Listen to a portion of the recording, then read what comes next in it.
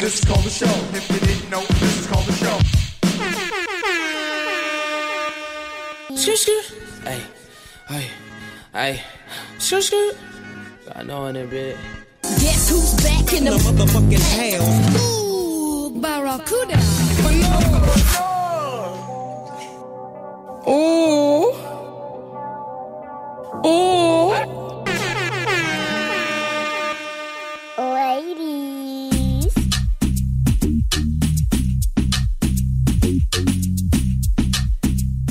Happy Wednesday. Guess who's back? You know, if you guys don't already know this, which I'm sure you do because I have been tweeting it and mentioning to you guys that now I am 2 days a week now. You guys can listen to me every Wednesdays and Thursdays at 3 p.m. And if you didn't know, which I'm sure you do, I'm on my period. Okay, the reason why I'm saying this, because if you guys haven't already noticed, when a woman is bleeding and she has cramps, she notices every little single thing about other people or herself. And for me, I noticed that my hair needed to get done because I had too many grays showing and I needed my hair to get shorter. So that's what I did. I went ahead and I got my hair colored, which I posted it on Elizabeth Meza, and I also did it on my Facebook. And what else can I tell you guys? You know, there's so much stuff for me to say that I don't even know where to begin. Maybe I should start off by telling you guys about the do's and don'ts when you date. I finally decided to go on a date for the first time. I know, shocker, right? Because if you guys recall, I haven't dated in a while. It's been a long time. In the past, I've gone out with guys, but nobody that I wanted to date. It was just simply guys that I just want to... I can't believe I'm going to tell you guys this. It's just guys that I like to have fun with, and that's it. Nobody that I'm trying to have as a boyfriend. You know, it's like being a single mom, having kids, and, you know, it's like just being busy doing stuff. I just don't have time for that right now, but now that it's 2017, I think I'm getting ready to start looking for a date, like a potential date to have a partner that I can date. And in the meantime, I think what I'm going to do is I'll keep someone on the side until I find a date.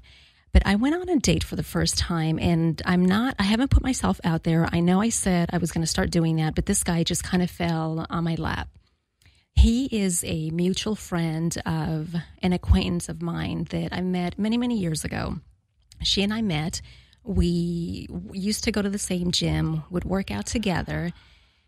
And I think she might have maybe set us up in a way that he friended me on Facebook. And I saw that we had mutual friends on Facebook, which was, you know, my friend, Lisa. So I, of course, immediately text Lisa, and I was like, Lisa, do you know so-and-so? And she said, yes, that is actually my daughter's best friend's dad. He's a divorced man, and he's really, really nice. And I said, cool. So as soon as she said that, we started messaging back and forth, and the conversations were fine. It was great. The one thing that I have to give you guys as a pointer for advice is if you go out on a first date with a female or a guy, it doesn't matter who you are, do not spill your entire life story. Do not tell them everything because it's a major turnoff. And, you know, I don't want to hear why your relationship didn't work out. Unless I ask you, then you can tell me. But if I didn't ask you, do not tell me because then I'm going to start questioning, do I even want to continue going out with you on a date or not? And for example, you know what? I'm just going to keep it honest. I'm just going to keep it real, and I'm just going to be honest. He told me that his wife cheated on him. Of course, immediately as soon as he tells me that, I'm going to question, why is your wife cheating on you? Is there something that you're not doing that is right. Unless your wife is a hoe or your man is a hoe that goes out and has like side dudes, side chicks on the side, that he's just a player, then I'm not going to judge you and I'm not going to say anything. But if you come across like you are a nice guy and things should be okay, and then your wife cheats on you, I'm going to question why she did it. Maybe there's something missing. And the reason why I say this, because I did that in the past. I cheated on my first husband. I've been married twice. The first time I married, which you guys already know this, a lot of you guys know that I was married at such a young age. I started dating this guy when I was 18. We got married at 21. I think it was just too young to get married, but I married him anyway. And with this guy, he was a really nice guy. He was perfect. He was perfect if you are trying to, like settle down and have kids. He was perfect. He was the best guy, I think. But it just didn't work out for us because he was not mature enough. Everything that he did, he had to get his approval from his mom, whether if it was an oil change for his car, if he needed to make a decision for the house. His mom had to make it for him, and he had to call his mom, and then she had to drive down. She had to take his car to get the oil change. That, of course, doesn't work for me because I need a man. I need a man that's going to take control and a man that's going to do the manly things that he has to do in life. So that's why I cheated on my first husband. I'm not happy about it. I will never, ever cheat on anybody else ever again. I haven't done it since. And with this guy, I ended up telling him because I felt really, really bad. I felt so bad because he was really nice. He was such a nice guy, and I just didn't think he deserved it.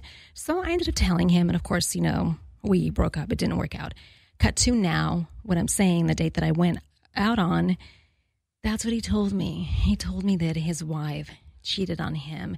And if that was like an immediate turn off for me, because I immediately started thinking about what I had done to my first husband and why I cheated on him.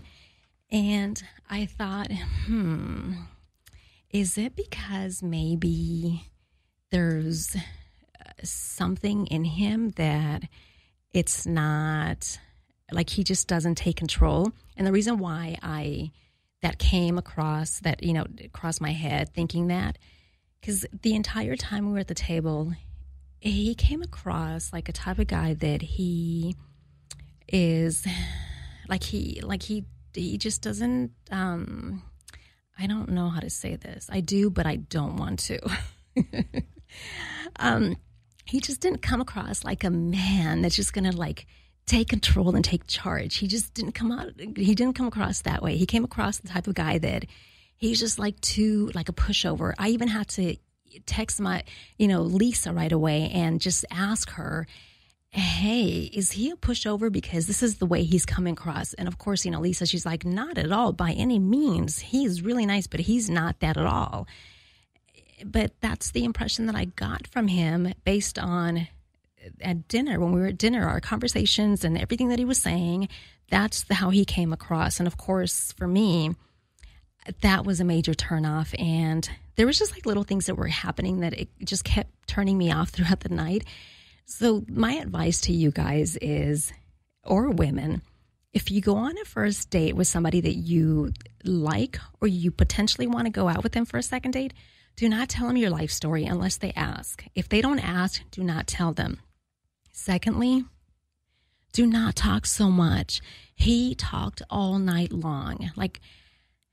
I zoned out for a while. He kept talking. He was like, blah, blah, blah, blah. And it's one of those things where you're looking at the person and you just zone out because he's talking and talking and talking, and that's it.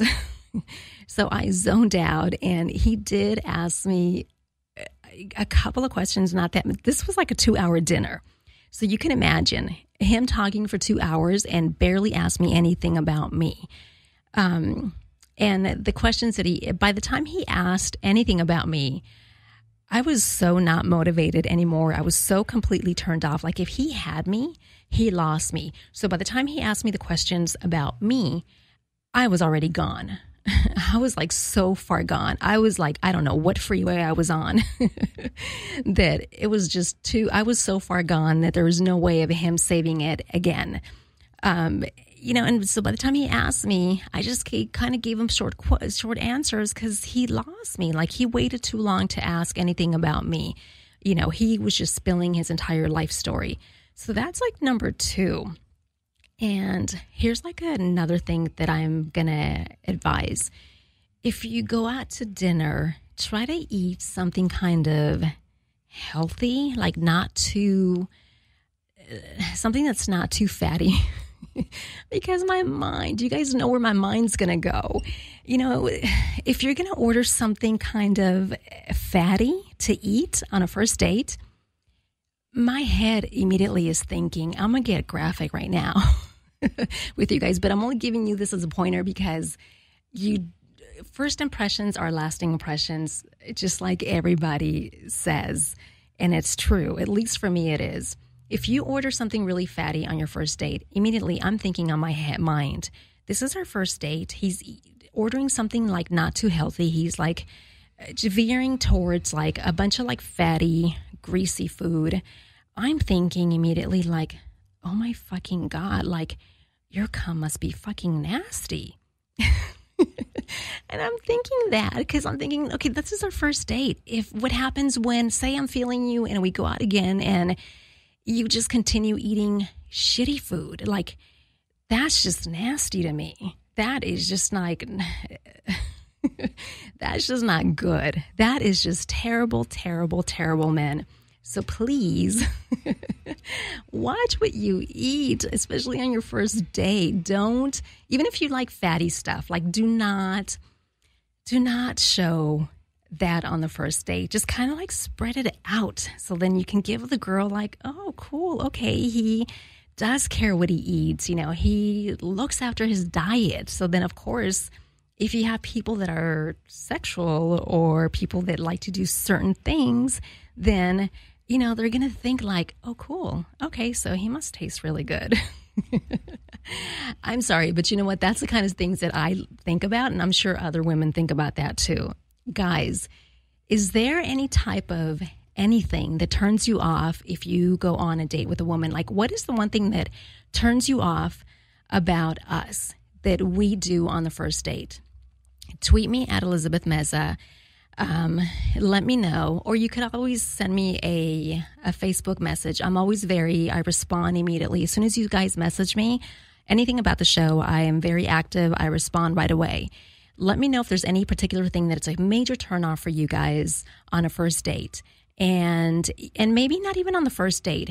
Maybe your first phone conversation with the guy or the girl. What is a major turnoff that if you had her, or if you had him and were thinking about maybe going to step number 2, like date number 2 or doing something, what is the one thing that she may have done that completely turned you off and you're like, I don't think so. Like, this is not good anymore. Let me know. Tweet me. And I am going to go on a quick break right now. And when we come back, we'll continue more about the do's and don'ts about some dates. And also, I want to address some of you ask me anything that I haven't been able to do because I just been having shows that I've had guests and I just haven't been able to squeeze it in, but I'm going to go ahead and squeeze that tonight for the Ask Me Anything, and I'll be right back. You know what it is, man? It's Dre Sinatra. You know you listening to the Cuda Tunes. We about to turn up. Let's go. Woo.